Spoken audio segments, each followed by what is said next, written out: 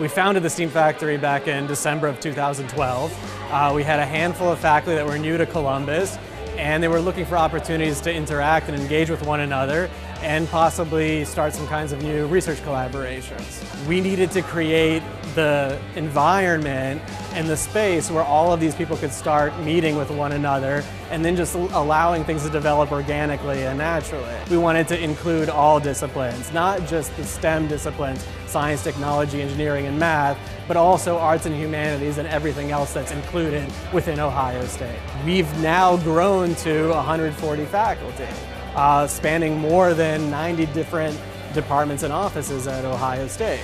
I'm in the math and statistics departments at OSU, and I met Skylar Cranmer, who's associate professor in the political science department here at OSU at one of the STEAM Factory events. We're interested in how people incorporate, share, and spread healthcare related information through social networks. This project would never have started if it weren't for STEAM Factory. I mean, we wouldn't necessarily have met in the right environment. I'm an oncologist by training, and a lot of what we do is very clinical, but the large other half of it is on the emotional side. So some of the art interpretation, or how photography works, or how do you capture those moments, really resonated with me. There are artists here who could help me out with that endeavor. So it's been kind of this really cool communal environment where people are very willing to help each other. Ultimately, for research to really make an impact, we have to be able to sell it to the public. On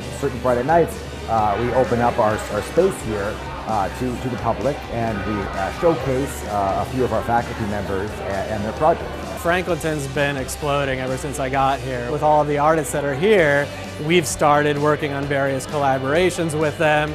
The community here has been growing. I've been seeing this neighborhood really transforming, and the artists coming into this area has been really refreshing and really inspiring for me.